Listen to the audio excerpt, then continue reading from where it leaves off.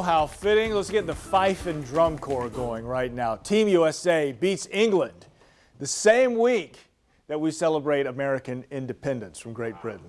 How about that? Just lovely poetry. Sip your tea. Listen, if you're mad about her sipping tea, don't let her score the goal. All right? It was a 2-1 win for Team USA in the semifinal. Alex Morgan celebrated her 30th birthday, by the way. Oh, man. Making 30 look great. She just scored a decisive goal.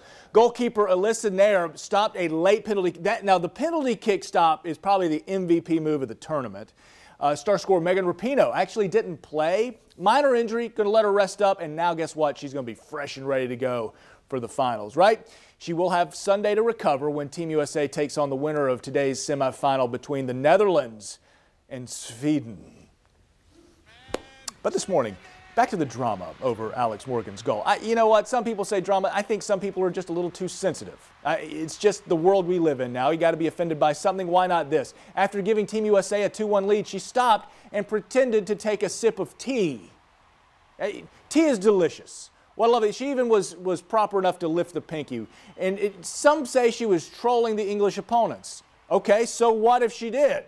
I mean, that's what happens in competition. Sometimes you have a little fun. Twitter picked up on it, of course. Many called the celebration, quote unquote, savage. And sometimes when you call something savage, the kids these days, that's a good thing. Man, that was savage. And a lot of people are absolutely loving it as well. I'm one of those people, you know, but I'm a little on the savage side myself.